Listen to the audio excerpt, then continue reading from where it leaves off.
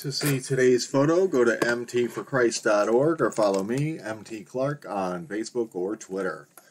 Good morning.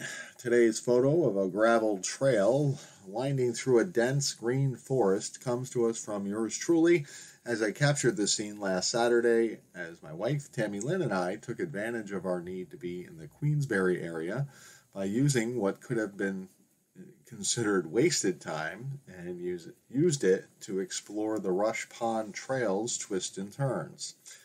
The parents out there can relate, I am sure, of how we can find ourselves on standby as we deliver our children to parties or other activities and find ourselves in the 2 to 4 hour waiting window between the time we have to drop them off and when we need to pick them up. While that time could be used to do household chores or used to do grocery shopping or other errands, I offer you the option of thinking outside of the box and choosing to use that standby time for a little self-care.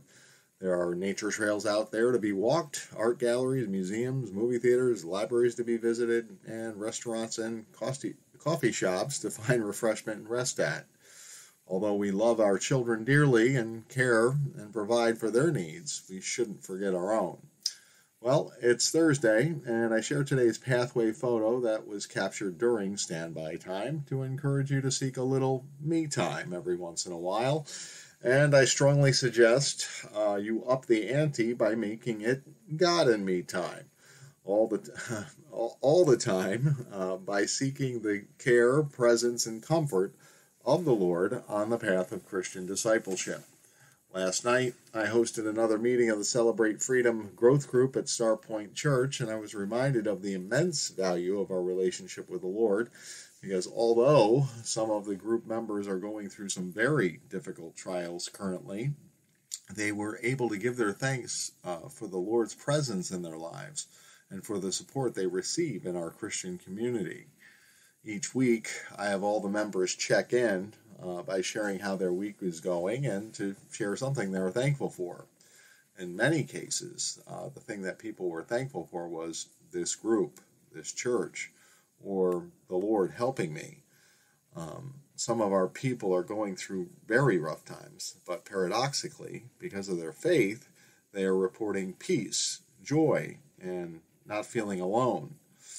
It was sort of funny because in a couple of cases I listened to the overwhelmingly painful details of what they were going through, physical pains, relationship problems, etc. I found myself wondering what to say to encourage them. But before I could speak, the narrative would change as they testified of how they were leaning on the Lord for strength and guidance and were glad because they had peace and joy in the midst of it all, because of their faith. You don't really hear that in the world. If someone starts to document their pains and troubles, usually the negative reports degenerate into anger, fear, bitterness, or depression. That's why sometimes we're careful in who we ask, "How are you?" to. Because some people's tendency is just to report the bad things or to complain about their lives. But the people in our group have learned to walk in the Spirit. And instead of dwelling on the negative circumstances they're facing, their focus is on the Lord, who they are in Christ, and how they are blessed and able to overcome because of their reliance on God. Their problems haven't magically vanished since deciding to follow the Lord, but they have peace because He is with them, and they trust He will help them until they walk through and beyond the problems they have encountered. This is more than just positive thinking. The people in our group are experiencing the Lord's power in their lives as addictions, negative mind states, and harmful patterns of behavior are fading into the past as they've decided to keep on walking and talking with God. They have discovered the new life they have in Christ and are thriving even in the midst of hardships and pressures of changing the way they live. They have trusted that the Lord will help them, and they are receiving His help because they are walking with Him. So let me encourage you. God is alive, and He gives new life to those who put their faith in Jesus. And this is important. Decide to earnestly, sincerely, authentically follow Him with the way they live their lives. When we repent and turn from our ways to do things God's way, The Lord is with us and blesses us with his presence, strength, and guidance. When we develop this harmonious relationship with the Lord, where we agree to follow his will over ours, over ours for our lives, we discover the fruit of the Spirit grows in our lives. So start or keep on walking and talking with God, because his ways are higher than our ways, and his path leads to eternal life, peace, and joy. Today's Bible verses, or is it just one verse? Just one verse, comes to us from this quick scripture reference for counseling by John G. Crewis. This morning's meditation verse comes from the section on anger, hot temper, and the verse is Proverbs 10, verse 12, and it comes from the New Living Translation today. Which says, hatred stirs up quarrels, but love makes up for all offenses.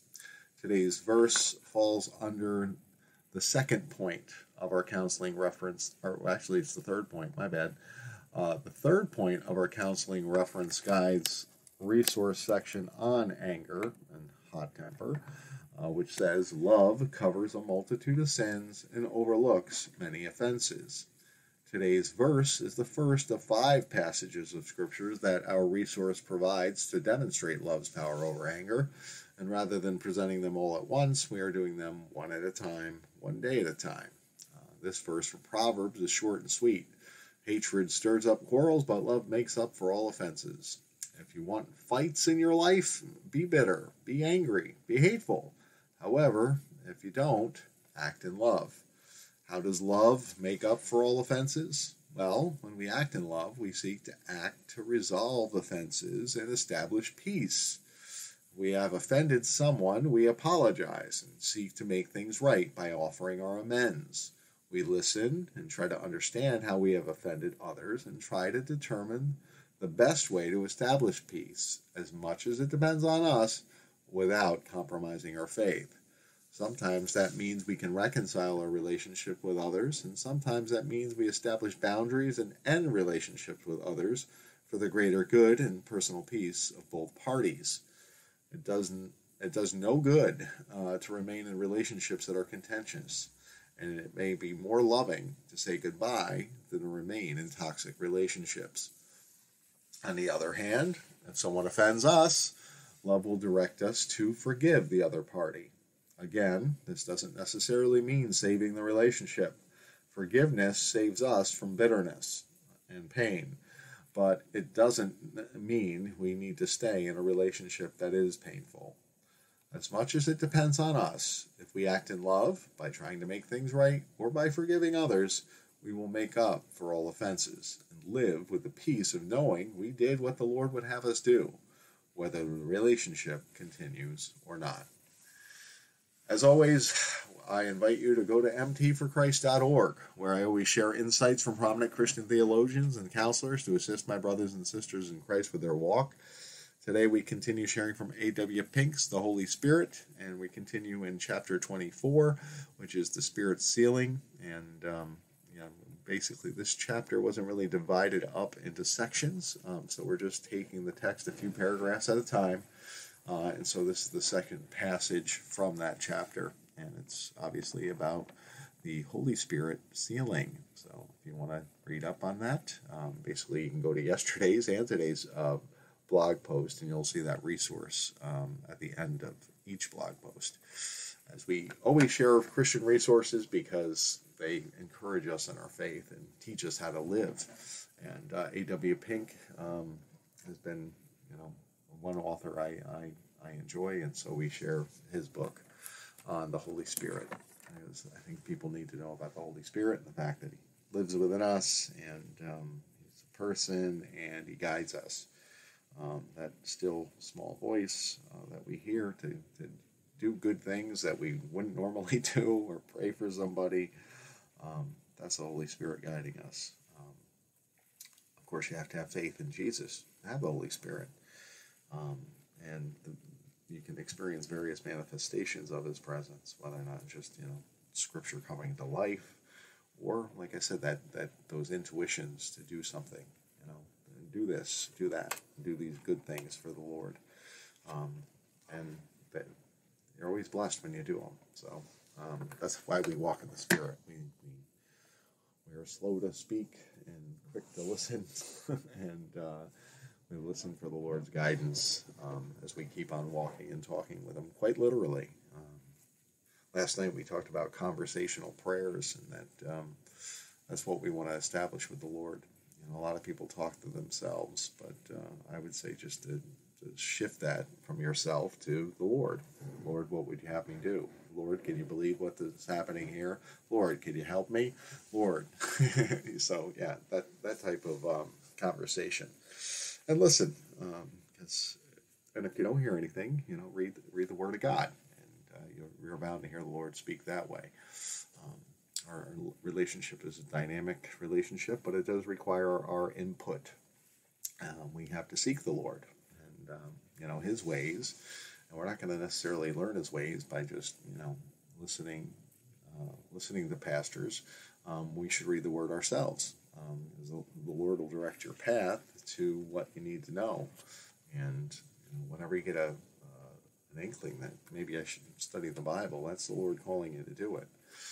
So that's what we recommend, is a lifestyle of Christian discipleship, where you study the Word and try to apply it to your lives the best you can. We teach about this and who you are in Christ and how to experience your freedom in Christ in our discipleship series of classes that are available on the podcast and our YouTube channel. Those classes, of course, are Victory Over the Darkness, The Bondage Breaker, and Freedom in Christ. And last night, someone sent me an email, thanking me for the growth group and specifically for the information regarding freedom in Christ, because it's transformed their life in a few short weeks, and they're walking in that joy and that peace that comes from walking with the Lord. So we highly recommend those teachings. They're based on the Word of God and the work of Dr. Neil Anderson, and we provide them to you for free on the podcast. So why do we do this? Because we were shown this way by the Lord, and He's led us into peace and victory and freedom, and we're going to continue walking in it, and we're going to encourage everyone that comes along our path to do the same, because I never knew what it really meant to live as a Christian and what it meant to follow His ways, or I never thought that was a desirable path, but it's the path that leads to life, and life everlasting, and peace and joy to boot. So we encourage that, even though we have to live regular lives where we work jobs and stuff, like I have to do today. So without further ado, let's pray. Lord God, Heavenly Father, thank you for another day in your kingdom. Lord, we thank you so much for all that you do, and all that you're doing in the Celebrate Freedom Growth Group. We thank you so much for the faithfulness of the people that keep coming back. Lord, I've noticed the more people come back, the more joy and peace they seem to have, and so we just pray for you to be with them, and we pray for you to bless anyone who's listening or reading today's message, that you'd come alongside them in their faith walk, and come alongside them in their prayer requests, Lord, because we all need your help, and we're asking for it. We pray that you would go before us, open our eyes to the things you want us to see, help us accomplish the things you would have us do today, Lord, because we need your help and guidance every day. And Lord, we just want you to know we love you, we thank you, and we praise your name. And we pray all these things in the mighty name of Jesus. Amen.